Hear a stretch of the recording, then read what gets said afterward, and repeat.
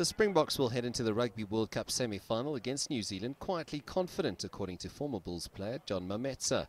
The speedy winger believes that the opening defeat to Japan has sparked the men in green and gold into action and was something that was required to stave off the complacency at the start of the tournament. It was a wake-up call. As the saying goes, it's not how you start, it's how you end.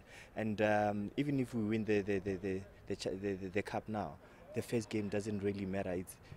It's all about winning the right games. If you can remember, the All Blacks have dominated for the past 12, 16 years, but they've only have one cup to show for it. So it's all about winning the right games. You can have a 90% winning ratio. If you win the wrong games, it doesn't matter.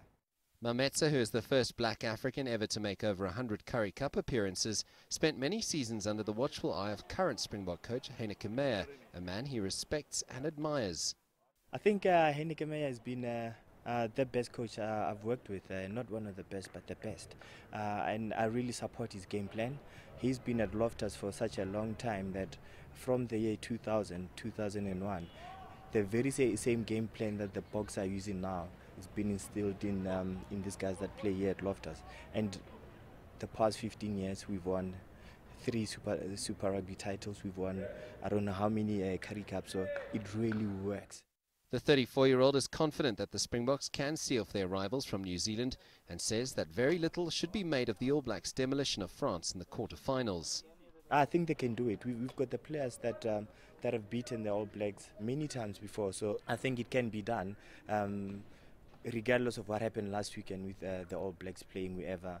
On Saturday, we all start from zero. It's 0-0, so it's not about one has a head start and you start from behind. It's all about having a good start in the first 5-10 minutes, and we take it from there. The Rugby World Cup semi-final between South Africa and New Zealand is seen by many as the ultimate showdown in international rugby. The Springboks go into the clash as underdogs, something that will suit Springbok coach Heineke Meyer, but it is their World Cup record against the All Blacks that's the most intriguing. They've played on 3 occasions, with the Boks winning twice. Will they triumph again on Saturday? Only time will tell. Sias du Plessis, CCTV, Pretoria.